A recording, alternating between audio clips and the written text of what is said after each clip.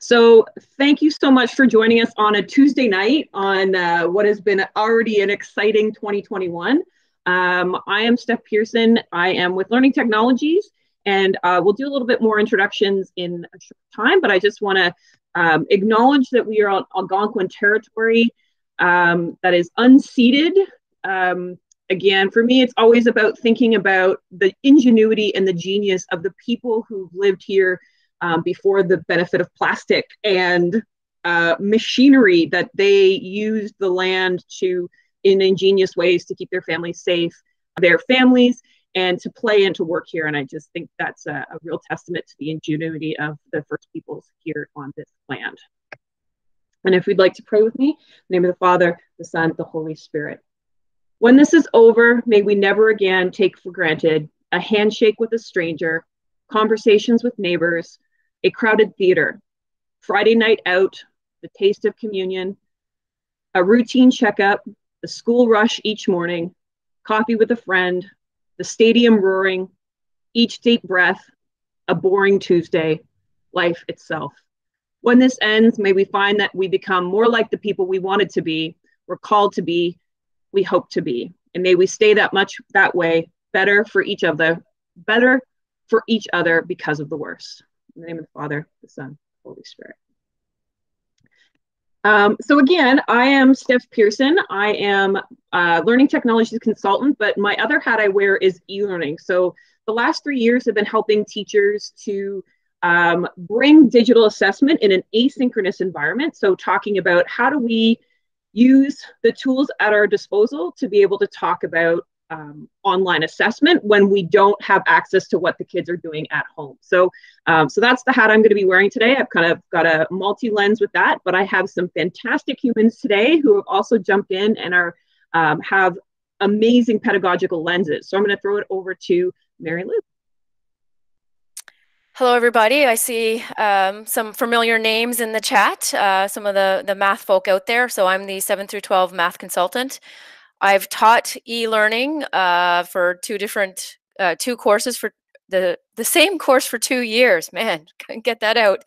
And then I've been in this role for 3 years and learning with everybody else and trying to come up with some better practices to help us move forward and get to capture what students actually know. Josette. Hi, everyone. Thanks so much for coming in and joining us tonight. My main portfolio is grade 7 to 12 courses taught in French by teachers teaching in French, but I also do a lot with a literacy consultant, so happy to give any suggestions around those portfolios. And last but not least, Jennifer. Hi, everyone. I'm Jen Goche. I'm new to the role, 7 to 12 science, 9 to 12 business, and 9 to 12 phys ed consultant. So COVID is a great opportunity to jump in this role because a lot of things are new for a lot of people, but I'm enjoying things and eager to chat with all of you. Awesome. So we also know that their wisdom is in this room. So yes, we have these portfolios, but we know that there's genius sitting in the collective. So we're just wondering if you could pop your subject area into the chat box. You go to the chat box and I'm going to give you a couple minutes just to populate that with the subjects that you are teaching right now. And God forbid we don't go back at the beginning of February, maybe what you're going to be teaching, or maybe you're teaching 2 subject areas now. But again, if you can find the chat box and just populate in there who you are, well, we'll know who you are because you're going to have your name pop up. But whatever courses you are teaching. We got a lot of math in the house. All right, awesome sauce. Hey, that's awesome. So what we know is that some of the tools that work really beautifully in math can work really beautifully across the curriculum. And likewise, things that work really well in a history class or an English class can work in a math classroom. So, and that's really where we're going tonight, is we want to kind of just recognize, if God forbid we don't go back next Monday, that if the government decides, okay, we need to stay home for another week or 2, how do we reframe what next week is going to look like? Maybe in our head, we had an RST plan for our students that looked one way. So, and maybe you can't do it that way anymore because you're not going to be face to face with your students. And that's okay, because we're going to figure it out. And one of the reasons why we have these fabulous people here is that we really want to We want to associate the fact that what we all can give here is just strategies that you can think differently about your subject matter, take what you've been doing all quadmester, kind of roll it in a ball and pass it to your students so they can really demonstrate their learning. So there's a couple of things that we want you to keep in mind is we know that proctoring isn't possible, right? There is no real way that you, even sitting on your computer with your students with their cameras on, you don't really have an idea of what they're doing outside that frame. So it may seem like it worked, but I think it gives us a false sense of security. Students can still look up on their phones. Like I can be on my phone and still looking at the screen. Or maybe I'm looking at the screen, but I'm being distracted by my cat who's climbed under the table. So just to keep that in mind.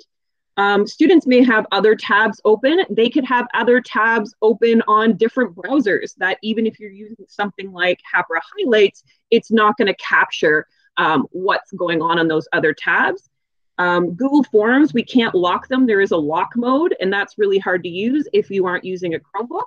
And if the students, again, have other tools, and it doesn't mean that they can't use their phones to be able to look up information. We also know that students are going to use spell check and grammar tools. Awesome. Isn't that what we want them to use during the school year? So if they're leveraging those tools in their language tasks, then one of the things that we can do is go, okay, great, they're using those tools. How can I validate the fact that they're using what's available to them in order to be more successful in learning? So all that to say, when it comes to assessment next week, and anytime really, what we really want to focus on is this idea of what counts, what matters, and what's important. And how does that all shape what a good final evaluation might look like? And because our original plan for next week may not be fully possible, how can we tweak it so that it's more possible in case we don't go back next week? We're really trying to give you an opportunity to be more proactive and to think about it just so that it's not, if it doesn't happen, great. If it does happen, then you have some more tools in your toolbox. So one of the things that when I first started kind of thinking about a lot of this sort of things is this sort of question. How often do we just ask students to tell us what's important to them?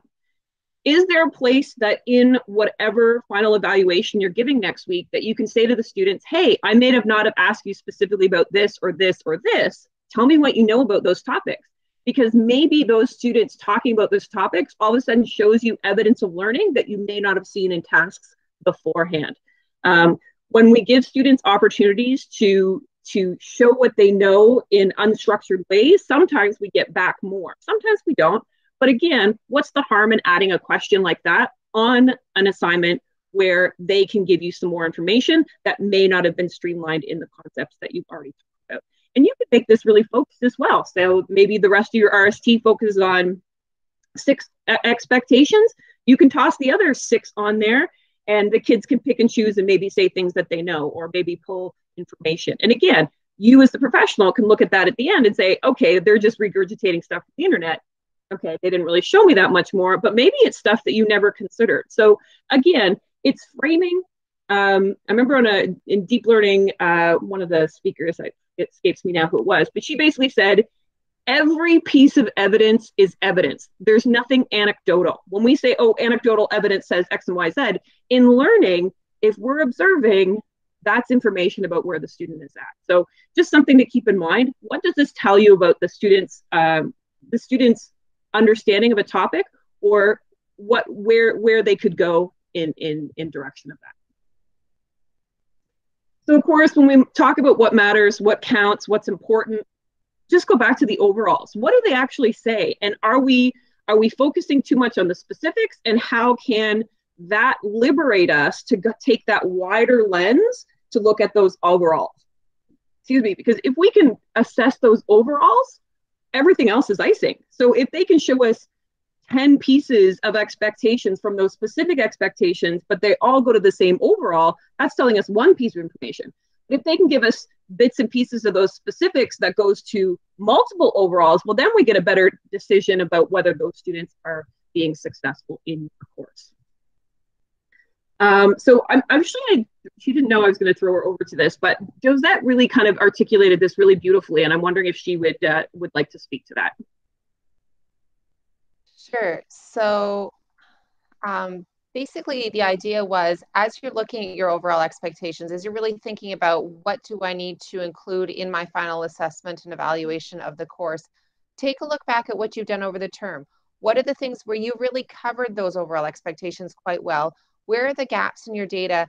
And then how can you take a look at what the students have already been doing, what tools you've been using, what ways that you've been having them demonstrate knowledge? How can you take those things that you're doing and leverage that to build your final evaluation? So it's not new for you, it's not new for them. It fills in those gaps, and it's something that everyone feels comfortable tackling. Beautiful. Thanks, Josette. So again, this is a reiteration of that idea. What have you done? What are you know the students can do? What tasks do they already do well? Can you leverage those tasks they already do well, change the content, and then you have your RST. Don't reinvent the wheel. You don't have time, they don't have time. What can you do to make that possible? And even going further, maybe this is not useful for you next week because we go back and your original plan works, no problem. Can it take you different directions in quadmester 3? So just again, what is the best for the students, and if you are feeling drained, we know that our students are feeling drained. So how can we get what we need without making everybody feel like they're having to do more? Because it's okay to be where you are. And again, this is that frame. So remember, so this is that whole idea of kids will Google everything. We know that, but how often do we Google things? We Google things all the time. How many times have you been having an argument when when we could go out to dinner with friends and we would have a conversation about something that we were arguing about, and one of us would go to the Google and prove that we were right? Our students go to the Google just like us. So let's let them Google things, but have them tell us why it matters. How does it relate to the learning that we're doing? How does it relate to a specific example that you're trying to get them to connect? So it's not what can you remember, it's why. Why does it matter? So how can you do this? Well, how do we embrace the fact that we know they're probably going to look it up? So if we set an instruction that allows them to look it up, yes, it might take them longer to do that. Where are you going? We're not going anywhere. So is it okay to let them have a little bit more time? That's fine. They're going to have their notes. They're going to have workspaces there. And even if they don't have access to the workspaces, they may have Google Docs where they've made notes. Maybe they've had paper notes, right? So again, just say, hey, use your notes if you need to. You may already give them, maybe earlier this week or later this week, you give them a replica of exactly what their final task is going to look like, but it's going to have different content. So maybe it's a much smaller version because it's around the content of the unit instruction from this week. And then next week in their RST, they're taking a bigger lens, okay? Maybe give them choices of activities or tasks, right? A choice board is a really beautiful thing because they can choose, and the way you structure it can hit a bunch of expectations. And even in that case, if you know you have a student who's been constantly struggling with a concept, you can say, hey, why don't you do this choice, this task, because I really need to know that you can do that. Whereas maybe other students may have more greater breadth of being able to choose from that. And this one blew my mind because I was always giving site passages. And then somebody's like, well, I just give it to them ahead of time, because then the kids who need the extra time to read it can have that time. The kids who need to use tools to be able, or need to read it with their ears, they can have that. Students who need to read it several times for understanding can also do that. And the students who are going to just ignore it and not read it till the next day, they're still going to ignore it and read it till the next day. So how can we help our students and reduce their anxiety? These are all ways we can do that. Again, once we decide, okay, we don't need to control everything, what can we give students so that everybody's more relaxed? And again, this is that whole idea of how do we, when we are creating tasks, and especially tasks in a remote environment, the tools, the concepts we need for our ESL learners, our students with an IEP, things that we can create that benefit them are good for everybody. So increasing the number of images, diagrams, drawing from audio or visual cues, right? You're not sitting in a classroom this time with 30 other kids writing a test. Why can't you give them a video that has them look at what the concepts are? They're sitting at home by themselves or with their brothers and sisters or their family members, but why can't you give them a video to to engage with, or a podcast. Again, as we mentioned, choice. Really make sure that students have their different interests. Give them increased opportunity to prepare. The more you can give them this week, the more they're going to be prepared next week. And all those tools help other students who are typically going to soar. They're going to even soar higher, because then they're not panicking about forgetting things. They can see all the things that they need and be able to engage in a more deeper way. So again, this is sort of some suggestions. You may have your students build some vocabulary lists using read and write, and then they can draw on those vocabulary lists to do the assignment. Or maybe you build them a vocabulary list and give it, well, you don't need to use this, but here's an opportunity. Or give even a word bank, right? I want you to use 5 of the words in this word box while you give your answer. And then you're having to show whether they can put those concepts together. Similarly, images. So what kind of images, graphs, short readings can you put in either in a Google Doc or in a form that may trigger more ideas, especially in a students when they're in a heightened sense of stress? What can you help them to give them some guidance as to what they need to do? And again, this is another example, video, and then have them identify themes from the concept. Again, you're not going to be able to Google, give me chemistry ideas in French, or give me chemistry ideas from baking bread. They're going to have to pull some of those concepts out. Or even if they do Google it and still find it, they're still going to have to apply their chemistry knowledge to those concepts. One of the tools that we want to make sure that we're just reminding people of, because we're seeing some problems of it, when you're using that third column in Workspace, we really need you to pull from the drive icon. So you're not using the share, the link icon, and you're not using the upload icon. You're using that drive icon in the Workspace, because that's going to make sure that that communication between Drive, your Google Docs, and Workspace is completed appropriately. So if you're having any trouble in that department, that's our big. I'm gonna jump in for 1 second. There is one restriction to that, Google Forms. If you're putting a form in the third column, don't do it that way, because you upload your actual form into the third column and they see the questions and have editing privileges and all those different things. So other than the form, make sure you use the drive icon, but the form, you need to generate the share link from the form and put that in the link section, because I'm speaking from personal experience. I was going to say, I feel like you've had an experience, but yeah, that's excellent idea. So when we were having this conversation about what this was going to look like, Mary Lou was like, no, we need to talk about the tools and how people can leverage them for next week. So we put together a few slides to basically talk about the pros and cons of some of the big tools that we're using, maybe things that you hadn't considered with these tools. So we're talking about which ones are the most accessible to the ones that you're going to have some more drama with. This is kind of the order. Google Docs are your friends, period, full stop. They are the best in terms of students for an IEP. If a student needs assistive technology, Google Doc is going to serve all their needs. Why? Because it uses the whole read and write toolbar. You can add drawings as annotations. You can add images and links to support the students' learning. Again, you can add a Screencastify link so that the students can listen to you instruct what they're supposed to do. It's easily shareable by the third column. You can use tables to organize answers. You can have a full revision history, and it also has that spelling and grammar check. It doesn't have any video embedding, but you can always put the link. Also, I'm going to jump in here too, because I didn't get a chance to add it to the list. From a science and math perspective, kids being able to show their math digitally or being able to upload their math through the mobile feature, very user-friendly for students as long as they know how to use it. So Google Docs is super useful for all those ways to present work to students and get evidence of their thinking too. The biggest issue with the docs is being able to annotate directly on there, but there are some workarounds.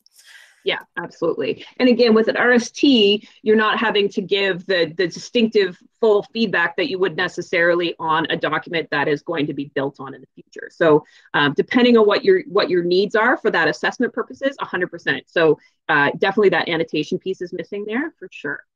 Did I ask one of you ladies to talk to docs, or is it the next slide? You asked me to talk to docs. So just to add on stuff, if you're doing any sort of language courses, but also pulling in, we know in Growing Success, they ask us to bring in that conversation. So anytime that you want to add really that oral side of things, a great idea is you can have your sort of launch text or your base text in your Google Doc, but then have them they can add on voice notes. You can have students actually, if you create a table, put one student's name, they put their little voice note, comment, reflection.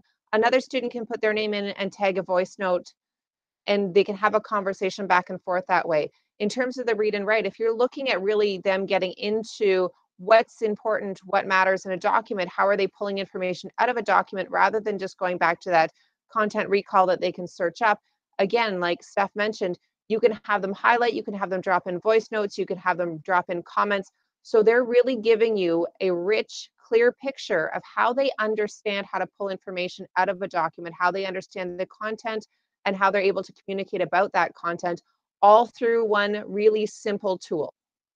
All right, Google Slides is also amazing. So this becomes really amazing because you can add images. So we know that in chemistry, you're writing complete, complicated balancing equations, right? So students may need to do that on paper. Well, you can add an image directly from Google Drive, from your phone, right? So you can upload it directly into a slide deck. You can do that in a doc as well, but certainly they're much easier to manipulate on a slide. You can use mind maps or collages on a slide. Again, works beautifully in Workspace, so you can put your instructions on each different slide. You can have text boxes for answers. You have a revision, and you can also add an audio clip. So again, for language instruction, you can add an audio clip spoken by the teacher, and you can have your listening skills that way. Read and write is not so easy to use with slides, but there are hacks that students can use once they get better at that. Digital portfolios, was that you, Jen? Yep. Just wanted to put a sample there for people. A great RST idea. If you've been working on getting students to collect evidence throughout the term, you could ask them to complete a digital portfolio, again, using the camera in the slides feature to just upload pictures of their work into the Google Slides. You just have to click on, if you let me present, Steph, I can get that link live, sorry. Okay, so this is just an example of a digital portfolio, instructions there for students, and then you can go through different goals and cater to what you wanted for students to demonstrate. You could ask them to do a mind map of their learning throughout the course, things like collaboration and group work, anything that they have done project-based, individual work that they want to show in their portfolio, and then connections to society, technology, and the environment. So an essential question or an overall expectation could go in there, and they could demonstrate learning with video, with audio, with images, other resources. And then just useful links for studying. They could show you where they went and how they figured stuff out, and final thoughts. So another great tool in Google Slides, again, I mentioned the camera function for uploading mind maps, can be really simple, done on paper. They highlight concepts that they totally know, maybe green highlighter for things they still have questions on, and pink, I've got this. So you can get them to give you a gauge of their learning right there. And I'll throw it back to you, Steph. Awesome. And again, this is another lab report. Again, giving some, do you want to speak to this too, Jen? Sorry, I forgot about that slide. Yeah, it's really simple. If you don't want to use a tool like Book Creator or other digital tools, you just know Google Slides, and that's what the students have been using the whole semester, or quadmester, I guess, or octomester. Then you could get them to insert a series of pictures, add their captions for what's happening in the images. Even if you want to screenshot from YouTube videos, recordings of labs, because we're not in school right now and we can't necessarily conduct labs, they can find screenshots and describe what's happening in each of those screenshots. So it's really good. And there's some numbers you can't see on the left in red, but that's just the steps of the lab. So image 1, 2, 3, 4 in sequence. Thank you. Google Forms, these become a really quick way to, actually, Mary Lou, do you want to speak to this? Because I know you use a lot of forms. Yeah, for all kinds of reasons. But in terms of getting quick multiple choice, quick answer questions where you can have it self-grade, which in any situation is nice to have it generate a mark right away, and whether or not you can control what kids see in terms of their grade or which questions they got right, wrong, all those different things. So it's great for those types of things. The longer questions of showing your work or different things like that, you can still collect it through the form. However, the marking side of it is a little bit more challenging in terms of long answer questions. You can still see their responses. However, being able to provide the feedback, it requires a little bit more work. So in my personal opinion is that forms are useful for that. If you think of a traditional assessment where you have that little knowledge piece at the beginning where it was quick one-pointers on whether or not they got it. And really having it available for a certain amount of time could help mitigate in terms of how long they would have to look up the answer if that is a concern. But it's a quick way, 10 questions, get a quick idea of the simple knowledge stuff. Absolutely. And you can use ocsbHowTo in there as well. So the students have that practice. It works really beautifully in both for you as the creator of the Google Doc as well as the students to answer those questions. You can also stop responses. So if you have a finite amount of time that you want the students, as Mary Lou said, there's a video there about how to actually kind of close the so they can still see that there's a quiz there, but they can't actually answer it. So that's one way to use it. So those are all possibilities. And again, it gives you that option. You can add a video and then add questions that are associated to that video all within the Google form.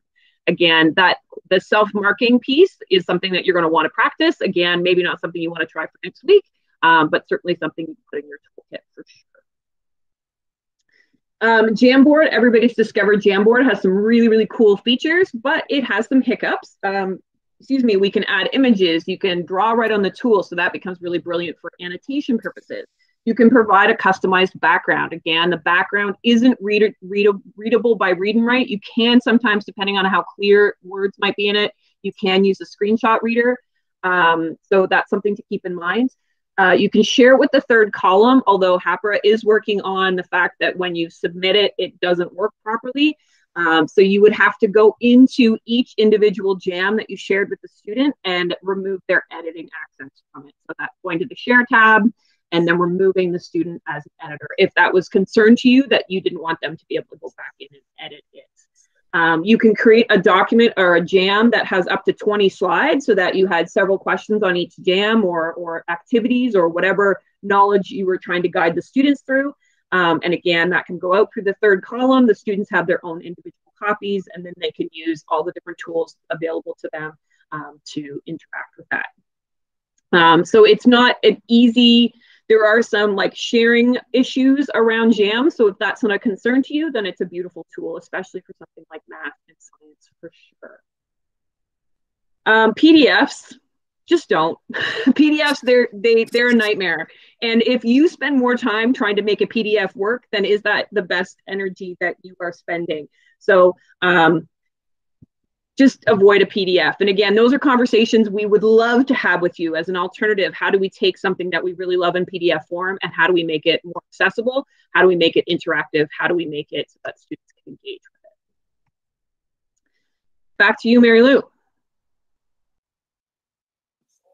Well, and all these people in here who know me know that I'm a huge advocate for using ocsbHowTo and ocsbHowTo Math Space, even more so now that it keeps getting more and more user friendly. Just this week, now students can actually save their work instead of having to submit it to ensure that it gets saved. So that's an update, and I just think it's a good way for teachers to be able to get student thinking as long as they know how to use it. Like any tool that's out there, if you don't invest the time in teaching them how to use it efficiently and appropriately, and when to use the handwriting tool if they have a touch screen versus trying to make their math digital or to do their work on a piece of paper. Like I think of some of the questions that students have in advanced functions that take a lot of writing to do, and it would be easier just to upload an image than to write it out. But again, it's something that the students would need to be familiar with before you throw it at them. Don't just be like, here, do this, and there's going to be 20% of your mark. Just make sure that you show them how to do it. You can generate your links and put them in Hapara. I'm working with students across the city in grade 8, and I share the link straight in the third column. They click on it. The downside of it is you can't close it like you can with lots of other things. There is a timestamp. So if you say that it has to be done by 3 p.m. And they submitted it at 9 o'clock at night, then obviously that's a conversation that you could have with the student to figure out what's going on. So you can't completely, they can keep resubmitting it until you go in and give them feedback. So, however, it is a great way to be able to get the student thinking. It has Desmos built right in there for the science teachers out there. It has a periodic table built in there, a molecular viewer that's kind of new now. There's a scientific calculator that's built in there now on top of the graphing calculator. So it, I find it, the more I use it, the more options that I see with it. They also have a rapid feedback reviewer now where it pops up on the side, kind of like it does in Hapara, where each kid is there and then you scroll through each kid and you can type feedback. You can give a grade if you choose. I've never put a grade in there, but I give the feedback. You send it back to the kids and then they can either make adjustments or it is what it is.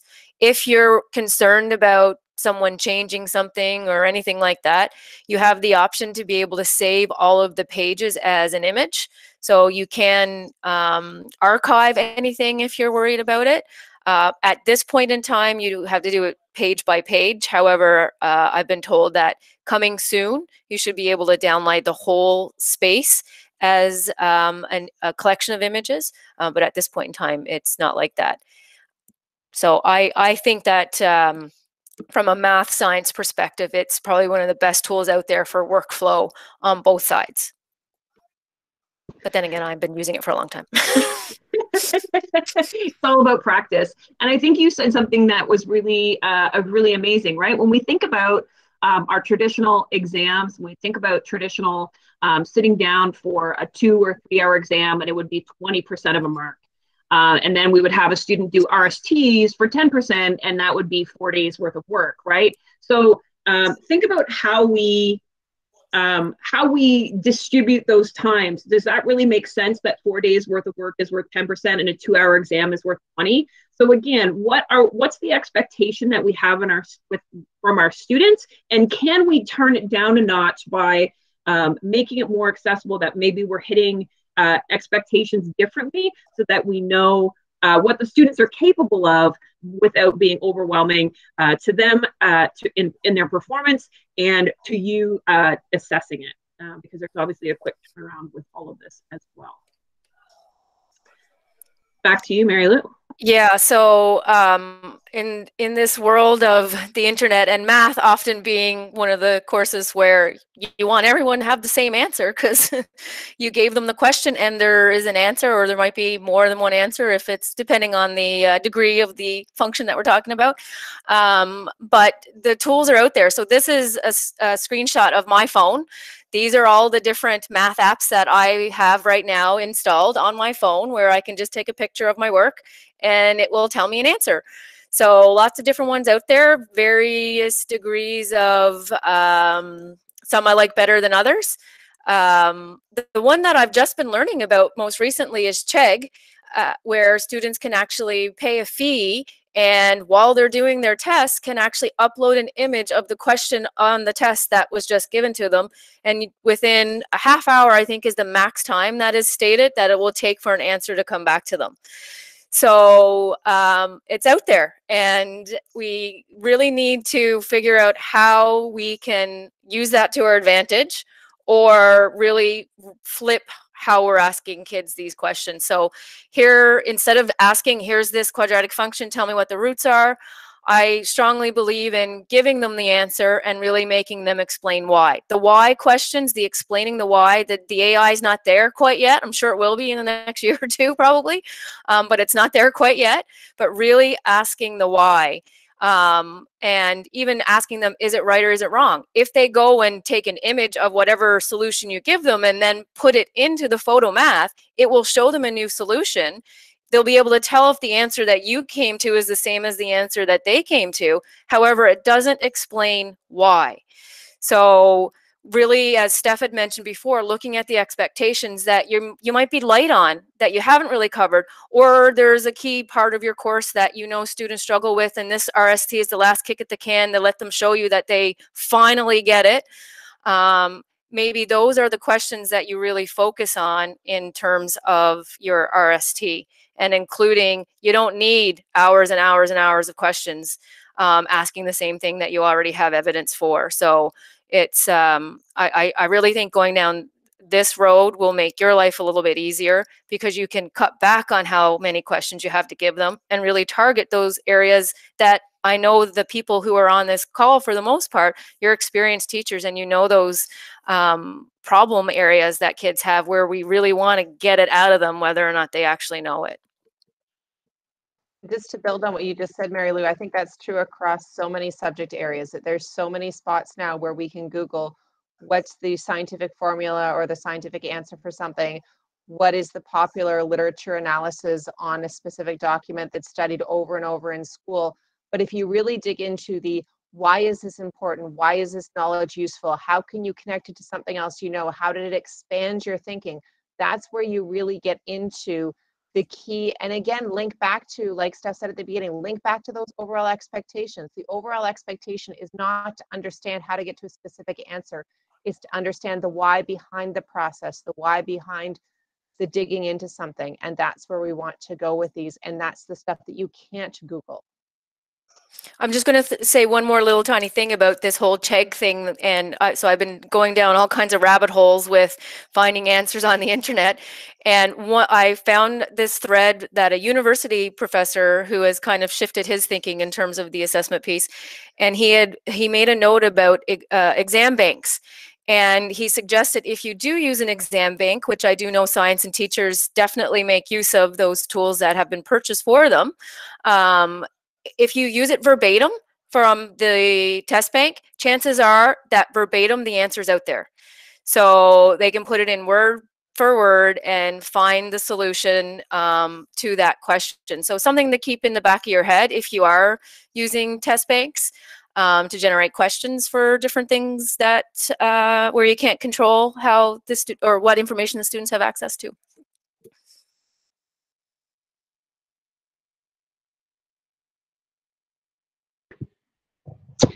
Come on and speak to this for everyone. So just a quick example in science of something that, you know, could be a knowledge-based question, draw and label the water cycle. We can make this a really application style question where they have to relate their knowledge of society, the environment, by asking them to find an article or an infographic that illustrates the importance of the water cycle, how it relates to climate change, and then go further and say why it's a good example. So really having to pull some good samples from the internet to explain their thinking. Awesome, thanks, Jen. And again, this idea of choice. So instead of having them read one text, maybe you're providing multiple texts that they can choose something that works for them. Maybe it's a podcast that they're listening. So it's a listening, but there's a transcript. So they're having that double combination, because if you look at the way the language is written, and Josette can speak to more of this, it's not necessarily, can you make out the words? It's, what do the words mean? What's the theme there? Josette, do you know how to speak to that a little bit more? Well, but it's also really looking into how do I connect it to other things that I've been learning this term. What are the things in the article that help me to understand what's the prior knowledge? What are the skills that I've developed this term to be able to break this down? And just to add to, Steph mentioned Newsella for English, there's also L'Actualité, Radio Canada, and lots of other ones available through the OCSB FSL page for French teachers as well. But really that idea of let's let them choose the article that they feel will be the most effective to demonstrate what they've developed in terms of reading comprehension skills over this semester.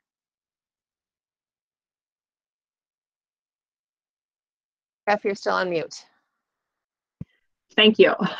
I'm just going to pop over to this choice board. Again, an example of what this might look like.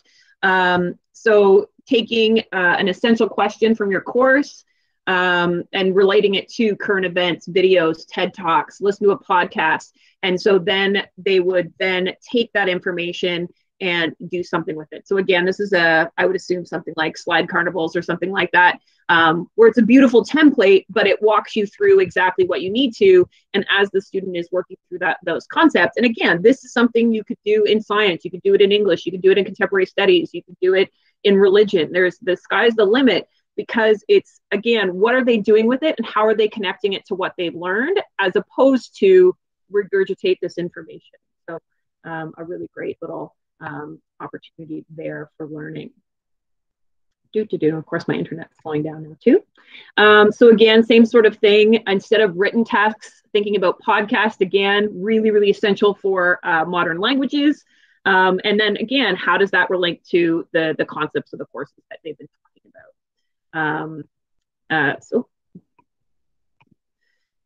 Similarly, in contemporary studies, you might want to use creating evaluations that mirror the jobs that they're going to be doing. So in terms of history, doing a mock trial, a role play, constitutional concepts. In politics, mock parliament, UN, position paper, write a letter to an MP, doing these sort of things. In law, and there are really great ways. So now we have breakout rooms. We can use Screencastify to have the kids, if they're going to have a debate or a conversation in a breakout room, you can have them record their conversation in that breakout room, and then send that link to you, or have it in the chat and then they record the chat and send that to you as well. So again, even though we aren't all in the same room, there are ways that we can have those interactions. Similarly, with science and something like geography, giving them an infographic and have them talk about why it matters. And again, those big ideas. What if a kid never takes another science course, what is the most important thing you want them to know when they leave that science course or that geography course or that French course? What is the thing that you want them to go away and go, oh yeah, that important thing was really important to me in that course?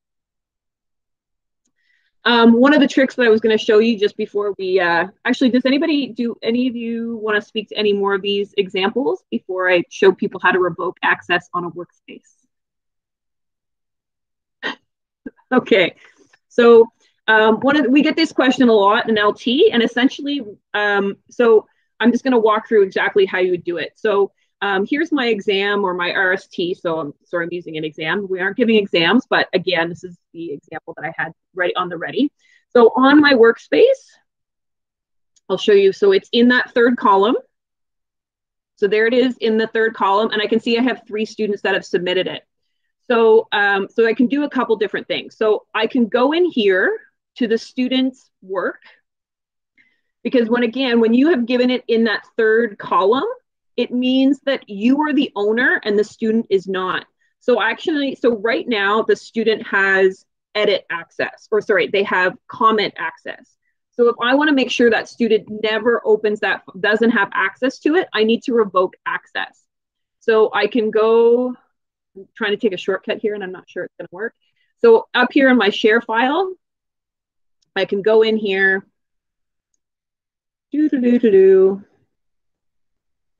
waiting patiently. There we go.